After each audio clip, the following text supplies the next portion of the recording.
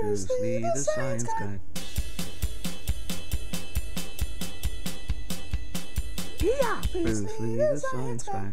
Welcome to the series premiere and series finale of Bruce Lee, the Science Guy. Bruce Lee could not be here today because he died. Filling in for him today is a dude named Ronin. Welcome. Thanks for letting me be on the show. Today's topic is force and motion. Oh, motion. The main scientist behind this topic is Isaac Newton. Nice face, man. The definition of force is a push or pull used to accelerate objects.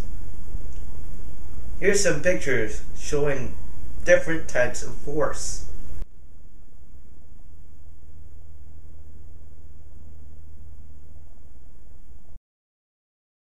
Force is measured by newtons. A force that causes a mass of 1 kilogram to accelerate 1 meter per second is equal to a newton. Newton came up with 3 laws of motion. First law of motion is, if the total force of an object is 0, the object stays in that motion. For example, if you push a perfectly smooth object on a frictionless floor, it will go on forever. The second law of motion is, when the forces are unbalanced of an action, there is an acceleration. The acceleration depends on the net force and the object's mass. The net force is an unbalanced force. The third law of motion is, for every action, there is an equal and opposite reaction.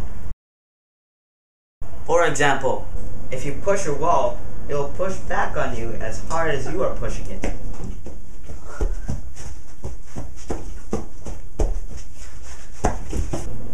There are also 3 types of motion.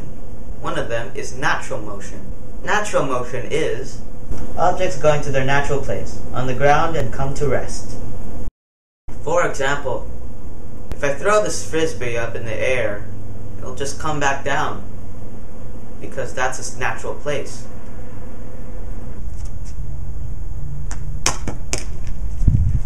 Another example is, if I jump, I come back down. Another type is called voluntary motion.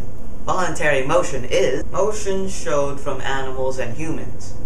They moved because they chose to. I walk because I choose to. I dance because I choose to. I'm awesome. The last type of motion is forced motion. Forced motion occurs when an object acts on another object to make it move.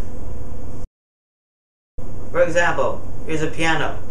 I hit the piano key with my finger. The piano key hits a string in the back of the piano. So basically, it's a chain reaction.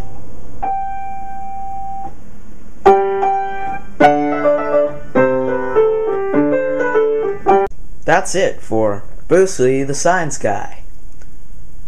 Thanks for watching. Oh, and good luck to Ronin for getting a good grade on his science project. Yay!